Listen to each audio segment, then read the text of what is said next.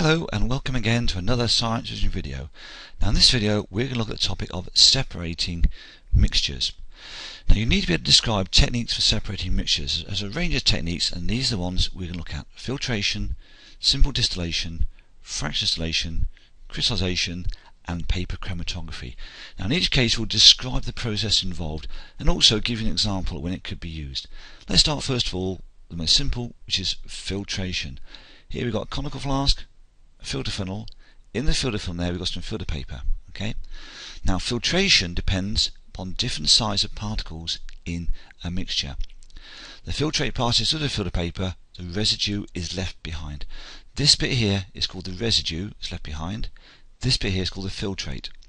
An example is you separating soluble solid from a liquid. For example, you've probably done this many times yourselves: sand and water. So we had here a mixture of sand and water. In order to get pure water down here, we simply filter it. The sand will become the residue, the water will become the filtrate. Okay, so that's filtration. The second one is simple distillation. Here we've got a conical flask. This is called a delivery tube here, and a little beaker here. Now simple distillation depends upon the different boiling points in the mixture. The lowest boiling point evaporates first and can be collected. Now the technique is used to separate a soluble solid and a liquid, for example pure water from salty water. So you had in here salty water, you would heat it up to the boiling point of water and you collect pure water over here. It's a bit of a crude method. For a more precise distillation we really need to have what's called fractional distillation. Now this can be used to separate two liquids that have different boiling points. So you put the liquids over here, and here you've got a thermometer. Now you can control this very accurately, heating it, the Bunsen burner, watch the temperature. When it reaches the required temperature you take the Bunsen away. So only the liquid with the required boiling point will evaporate, come down. Now this is called a condenser.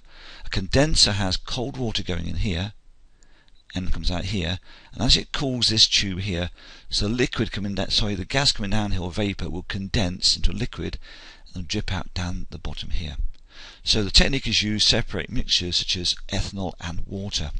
If you had here a mixture of ethanol and water, ethanol has got a boiling point below, I think it's about 80 degrees Celsius. So as long as you kept this here below 85 degrees Celsius, the ethanol would boil away and condense to a liquid, but the pure water will be left behind. So it's a very good technique here for separating two liquids with different boiling points.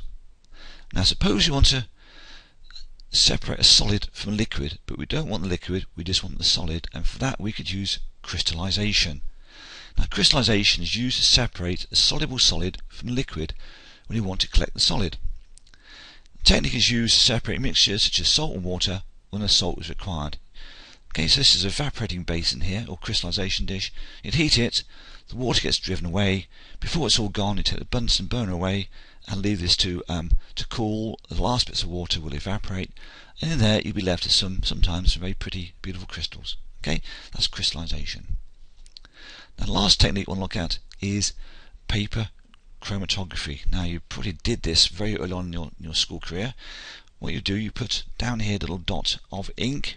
You might use Smarties for example, and here's the start line, and what happens is that a solvent travels up through the paper. As it does so, it carries the colours with it, and the colours separate according to their density. Okay, and you actually measure, you can measure how far they go and work out what's called an RF value, which we'll come on to in another video.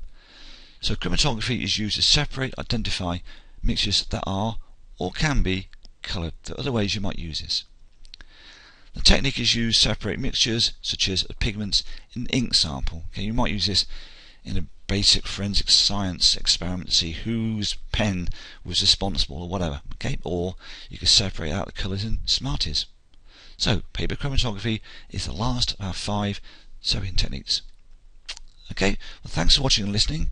If you want to see more examples of these Science Vision videos, just visit my website at www.sciencevisionvideo.com. Okay, thanks for watching and listening. I'm back with you again very soon.